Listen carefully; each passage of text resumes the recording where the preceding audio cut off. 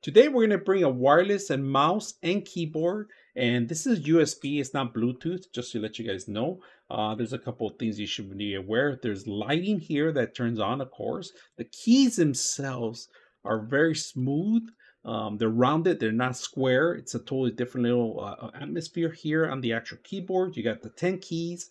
It's not something hard to get used to. It's very simple. For gaming, it's probably going to be something that people are going to like because the actual keyboards are a little thicker than the square ones, of course, and these are actually a lot smoother too.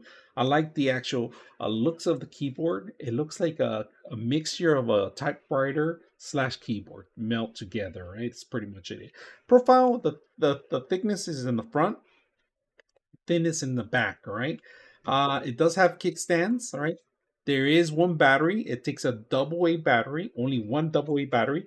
And on top of that, there's a storage area here for the wireless device. So you can put it in there if you want as an option. All right, so in case you travel or you move around, you want to take just the keyboard itself, you can do that just by putting it in there. Also, you will find the same thing on the actual mouse itself. So let's take a look at the actual mouse. The mouse itself, the profile of it, very thin. There's no LED light or anything, only the actual light in here, off and on, and then the DPI controller in here. Very smooth mouse, very thin, the profile of it, right? And then on top of that, it also takes one battery, which is a AA battery, a single AA battery, and it also contains a storage area for the USB here. Very simple. I like the color of it, very beautiful color.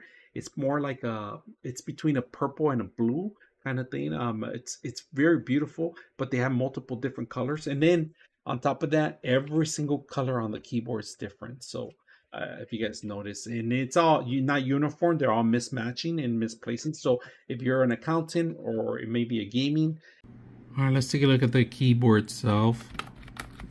Look at how smooth it is. I'm typing in and it's really smooth. I like the actual keys instead of the square keys. It's actually pretty good. Look at, you can pop them out, put them back in if you want, and change them.